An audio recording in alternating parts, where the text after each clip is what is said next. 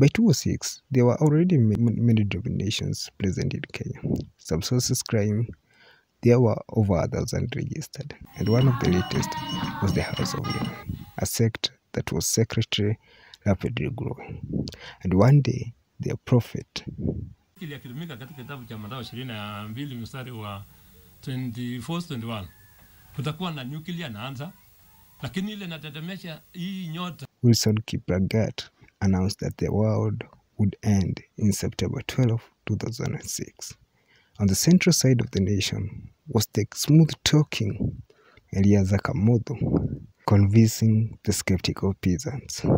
It was a prophecy that had been foreseen by the global leader, Israel Hawkins. Don't forget, write down this date, September the 12th, 2006, nuclear war.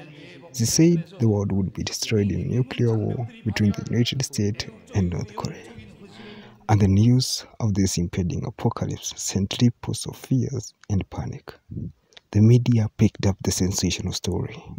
The authorities were closely monitoring the group, especially considering that 6 years ago, hundreds had been killed in the neighboring Uganda after a failed doomsday prophecy failed to materialize.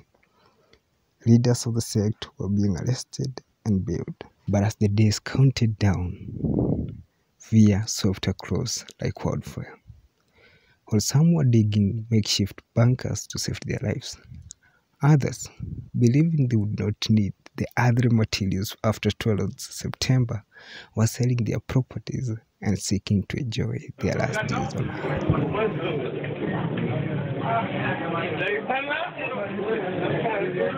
And by 11th, many were in their bunkers, hands tied and frightened, awaiting the end of the world. 12th September. It's 8 a.m. and nothing has happened. Nothing. The sun continued to shine. The peace of the town remained undisturbed. No nuclear, no Armageddon. The only thing that had crumbled was the credibility of Kipsang, Kamotho, and the House of Yahweh.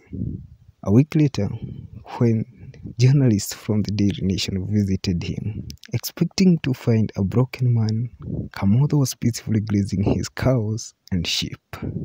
He and his wives acting as if nothing had happened. Media anachirembesha kufuta watu kusudi screen yao ikiwa imeregea kwa watu kutuona maajabu, nje sasa kuweka rangi ni kisuri. They blamed the media for distorting the truth, but would still insist that the end of the world was still imminent. And Yahweh cannot lie. Decades later, the story of this apocalypse that never arrived have vanished from headlines, but the ripple effects of this deception endured, altering the lives of those who sold their properties, as it lives as a cautionary tale of false hope and misplaced faith.